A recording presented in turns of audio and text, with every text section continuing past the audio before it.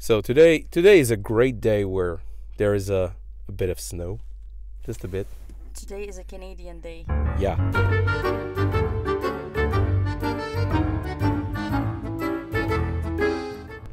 It's a normal day. It's a normal day up here in Canada. Yeah, a normal day up here in Canada where there is snow, so no school for the kids, and yeah. It's just not the snow. A lot of people have asked me before, what makes schools close or not, and it's actually a matter of bus. Anyone who does transportations for these schools are usually private companies, and they decide if they go out or not. So sometimes it doesn't look all that ugly, but it gets ugly at 2 p.m. But schools are closed because they decide not to get out. It's not just a matter of a bit of snow. It's slippery like crazy. It's a lot of snow. And from what I've heard, it's all the way into Ontario as well. A friend of mine is in Ontario, and she's having some crazy weather as well.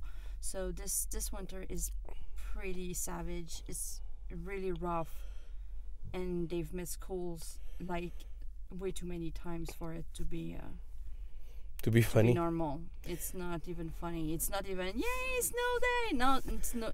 It's like, oh man, we're going to be so late. And yet again, here we are outside. Okay, in all fairness, it was necessary needs. Yeah, always. Like washing our clothes. Yeah, it's necessary. And snacks. Yeah, it is. What did you forget? The cake thing. The cake thing. Yeah. Oh my God, we came out for that specifically, and we didn't get it. Oh my gosh.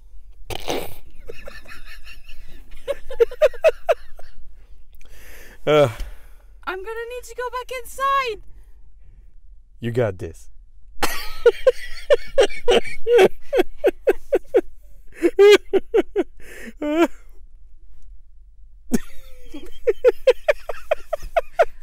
Okay, here we go. Here we go. Take two. Who said Hufflepuffs don't have any bravery in them? So we ended up getting back safe and sound. My wife got the cake thingy, and we're all good. But this whole adventure made me think about planning and how sure, it was not a big plan, but the idea was to go out and go buy this, and we ended up buying way too many things other than just that. Again, at the end, it all came up to be just fine. But that's if you have a plan, because it's great to have a plan. And I talked earlier in the previous episodes about over planning and whatnot. But yeah, if you have a plan, and at least review it, because if you just say, yeah, I will do this, and that, but you don't take the time to review and see, well, where am I compared to where I was before? Did I make some progress? Did I do something good? Was it important if I made some changes or progress? Was it significant? Am I closer to my goals? So asking yourself those questions, it's important. So planning is great. Over planning is not, but at least reviewing the plan from time to time is a great thing. And otherwise, you may just get busy work again and just think that you're making progress when in fact you're probably not. So that's it for me today. Till tomorrow.